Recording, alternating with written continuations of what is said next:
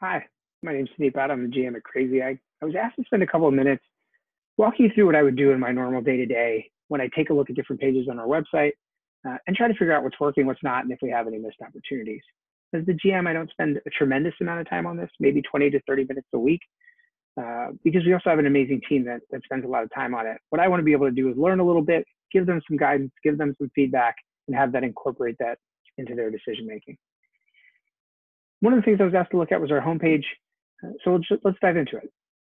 If you look at this homepage, what you'll see is this is one of the ones that we've had a lot of success with for quite some time. It's working well, lots of clicks, lots of key engagement with our call to action. But there were a couple of things we learned. One, a lot of wasted clicks on Crazy Egg up here in the upper left. That link doesn't go anywhere. And so people are clicking there, perhaps lost, perhaps looking for help, or looking for an alternative. And something that we're missing. A lot of potentially wasted space here in the middle. We've given folks a lot of space to consume our message. It took quite a bit of time to get to a message that wasn't driving up bounce rates. We feel good about it, but there's still some opportunity here. And then when you scroll down, how are we getting people to engage with our content and potentially learn a little bit more about our content? Some things that we want to make sure we don't screw up are, one of the most important things for me is, do you align the call to action with maximum attention? And we've done a pretty good job here. Just below our call to action is where people are paying most attention, and that's something that we want to keep in mind. In addition, we have a clear drop off here because we used to have folks click to expand. But this is interesting because it's kind of a bleed approach. So we don't know if people are doing this merely to continue reading here or to follow through and read the rest of the page. The last thing I look at is, where are people clicking and where are they coming from and what is their behavior like? And this is a controlled experiment, limited number of clicks for a reason, so we could isolate any variable. But whether they came from new versus returning, refer, search engine, country, device type, etc. One of the things that we controlled for was to make sure that the experience was effectively the same, regardless of where you came from. So we didn't drive any paid traffic to this specific experiment while it was running. So with that in mind, let's look at one of the variants we came up with. We created this alternative. We looked at this, redesigned a page. This was something that I was really excited about, featuring the product, pulling it above the fold, and at the end of the day, it just didn't perform. You could see a couple things. We didn't diffuse the clicks from the Crazy Egg in the upper left. The assumption was that by compressing this content and moving up the call to action, we may get more engagement there. It actually seems like we may have just created too much noise and distracted the user. Seems like our users may want more space as they get familiar with us. And we learned a lot more by clicking on recordings as well.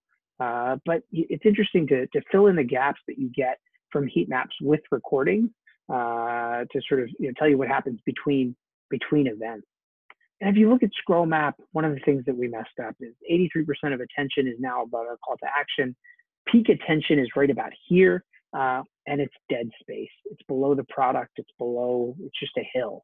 And we sort of missed the boat on that greatly. So back to the drawing board. We launched a new version of our homepage on Friday, just a few days ago. How are we doing? Hasn't been that long, but you'll see some of the things are starting to bear fruit. Reintroduce some space.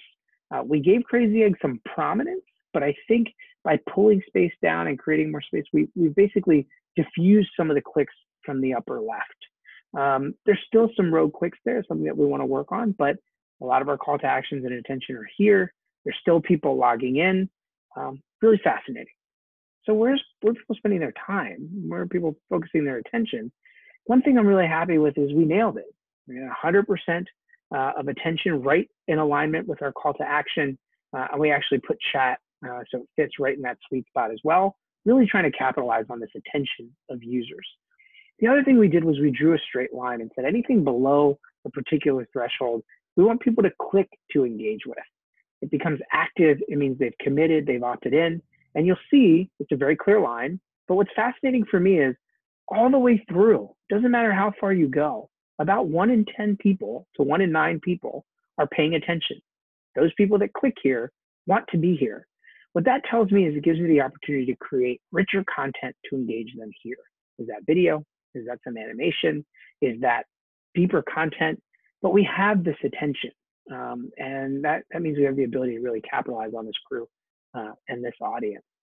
So a couple of the takeaways, again, just in a couple of minutes of spending time with Crazy Egg and with our homepage, some of the things that I want to see done, I'm going to talk to the team about are, how do we capitalize on this intent? People may be lost or looking for a way out or looking for an alternative. Can we use that to pop, help scout, or drift as a way to get into a conversation with our customers and see where we may be able to help them? Talked a little bit about it, richer content below the fold. And one thing I'm really excited about is I know the team is working hard on case studies so that these become active and springboards into deeper research for our customers. That's what we've learned. That's what I'm really excited to share. And we keep iterating, but hopefully you can see in a few short minutes how quickly we could learn and gain insight into some of the biggest opportunities we can use to continue to iteratively make our experiences better for our customers. Thanks.